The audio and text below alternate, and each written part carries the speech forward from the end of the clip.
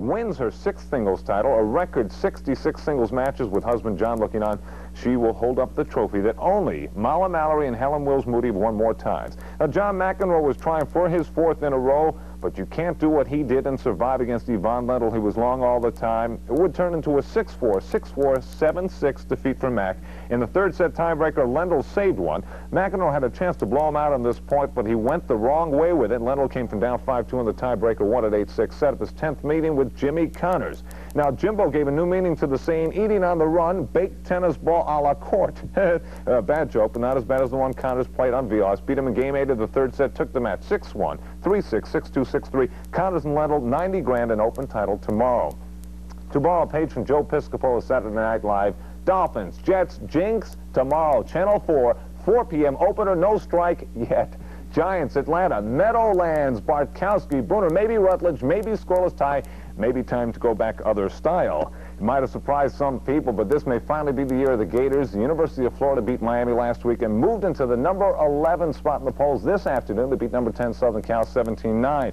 Following a fumble, the Gators went on a 40-yard march. Wayne Peace hit Spencer Jackson in the 2nd quarter. Beautiful catch. Caught 3 on that drive, by the way. And then last week's hero, James Jones, capped a 97-yard adventure, a 22-yard touchdown run to the right corner. 17-9, Florida holds on, beats USC. Charlie Pell's boys continue to rise in the polls. Let us go to our scores. Pittsburgh didn't play today, but Washington slammed Texas, El Paso, Nebraska over Iowa. Alabama, no upset this year. Georgia Tech fell. And North Carolina played Pitt. They were idle today. It was Georgia beating Brigham Young by 3 with a 1:11 to go, a field goal. Penn State just got by Maryland. SMU slammed Tulane. West Virginia in Norman, Oklahoma, big upset. They beat Oklahoma. It was Southern Cal losing to Florida, as you saw. Michigan over Wisconsin 20-9. Arkansas shut out Tulsa. We've got Ohio State beating Baylor. 10-6 Utah is in front of Arizona State, and that could be a big upset. Clemson didn't play. Texas took the day off. Long Beach State lost to UCLA. Miami, Florida easily over Houston, and Notre Dame will play next week. Now, the second I get back to town, the Mets go away. They roll over. They play dead, and tonight they got buried in St. Louis.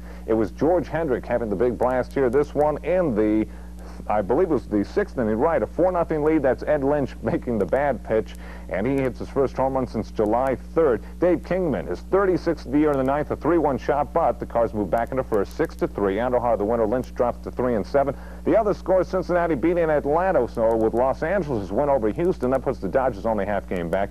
Pittsburgh beat Philadelphia today. Montreal 3.5 back. They beat Chicago, and San Francisco took San Diego 8-0 after 5 at least. Yankees started their pennant push about 3 weeks too late, but they were impressive at home against the Brewers tonight. Impressive. They got 18 hits, 3 from Dave Winfield. The biggest one, a 3-run homer coming in the 2nd inning. That's his 32nd of the year, about 30 of them coming in the last 3 weeks. Oscar Gamble got his 16th.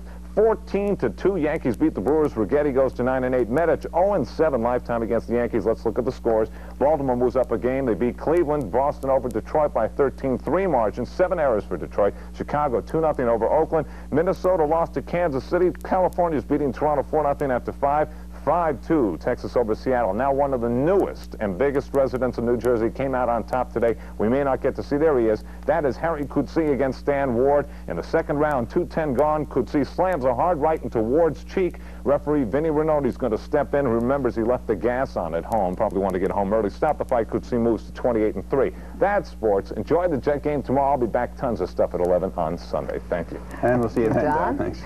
Well, seafaring spenders are now on board the retired aircraft carrier USS Intrepid. They're trying to raise money to keep her afloat as a museum. And one of the hands on deck is our Intrepid reporter, Tony Pagnotti. That's right, Anna. You know, with a very nice view of the city that doesn't sleep, we are aboard the upper deck of the USS Intrepid, where a big benefit is being held. On the upper deck here, 2,000 people, a lot of celebrities, we're told, are having a good time for a good cause.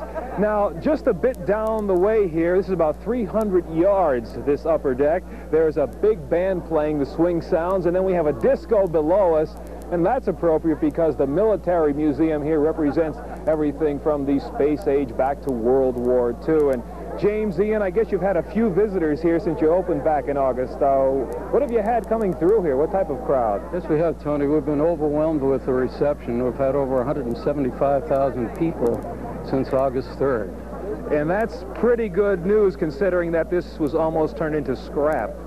That's true. It was scheduled to be scrapped, and we were lucky and we saved it. You know, behind us we have some very important people. Dreamgirls stars Jeannie Francis. A lot of people. I do indeed, and I've been thoroughly enjoying them.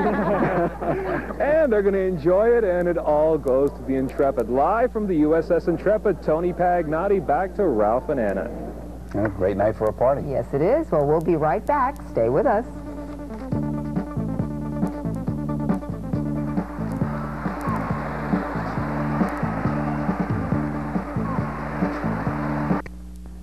You saw it live here on NBC earlier tonight, the crowning of Miss America 1983. So let's go back to the magic moment once more as host Gary Collins announces the judge's decision. Ladies and gentlemen, our new Miss America is Deborah Sue Maffitt, Miss California.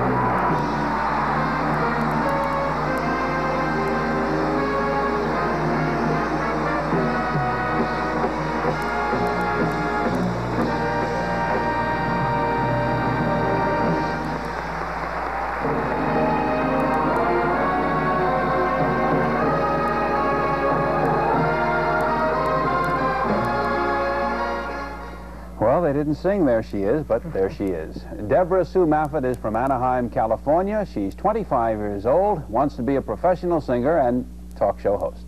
Well, E.T., the little extraterrestrial creature that captured the hearts of every earthling moviegoer, has never been seen off the screen, but last night he waddled into the spotlight for his first public appearance. Jim Brown reports from Hollywood. Everyone in the Hollywood Bowl last night knew that composer John Williams would be conducting a performance of his music from the film E.T., but what many of them didn't know was that producer-director Steven Spielberg had okayed the creature's first public appearance at the end of the number. This has been something that's been around a lot longer than we have, and I thought that, you know, George allowed R2-D2 and C-3PO to appear with the Boston Pops in Boston, and I felt that this is a nice place to allow E.T. to make his first walk-on, abbreviated walk-on appearance, take a bow and walk off again.